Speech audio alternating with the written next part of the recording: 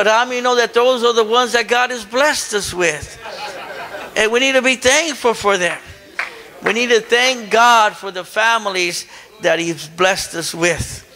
And then also the Bible says our children. The Bible says that our children are a heritage. Our Bible says that the children are lent from the Lord. The children are a present that came from God.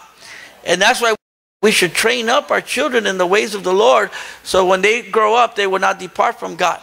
It's very important that us parents, let's take care of our children. Let's be there for them, and let's train them up the right way.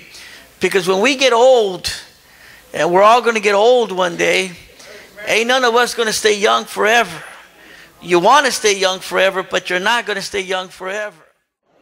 Hey, God bless you. Just want to take this time to thank you for tuning in to our YouTube channel. Man, we really thank God for you and appreciate you for tuning in, and continue to connect with us on Facebook, on our website. Go on our website, go on our Podbean. You can get the whole messages in their entirety. And this morning, we just got out of a great Sunday morning service. Our pastor, Pastor David, spoke about being thankful in all circumstances, and it's very important for us to always be grateful for what God is doing and what God has given us.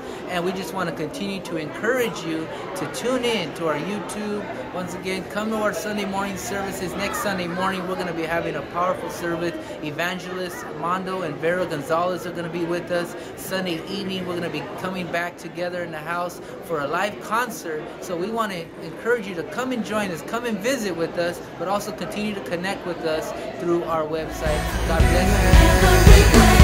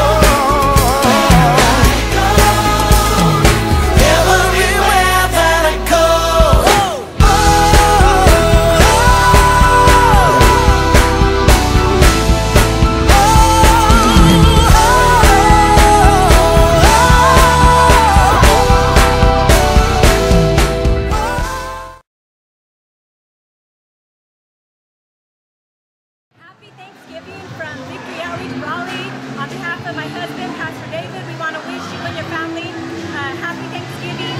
Today, we just had an awesome day today. We had a great service, a great message on thankfulness this morning, and then we wrapped it up tonight. We had our dinner with the church family, and all the family members came out, all the church members came out.